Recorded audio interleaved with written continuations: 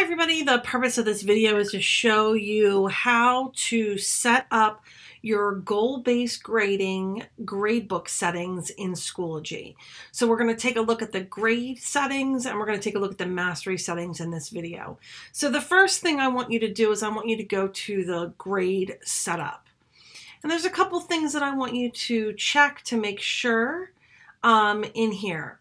So you want to make sure your categories are not weighted. You want to make sure any of the grading periods, the weight is changed to 0.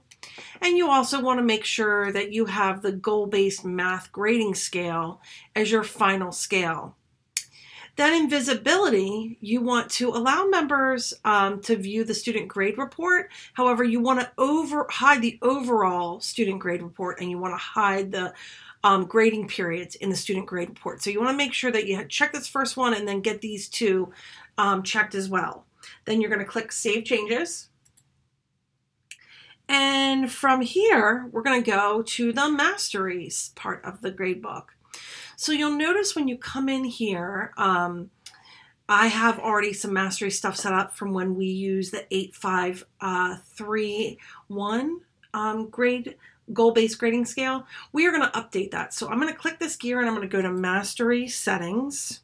And this is new for the 2022-2023 school year. So the meeting expectation is going to be 3.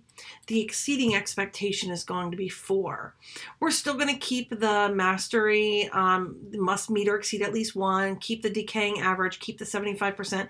Make sure that you have this mastery-based scale and then hit Save.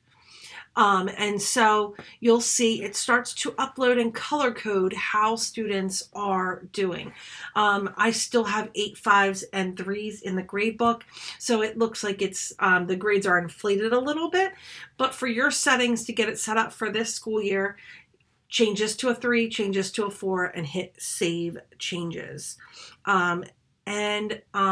Once you're done, then when you start scoring items, you'll be able to see the masteries showing up and populating in the mastery setting of your gradebook. I hope you found this helpful. Thanks for watching.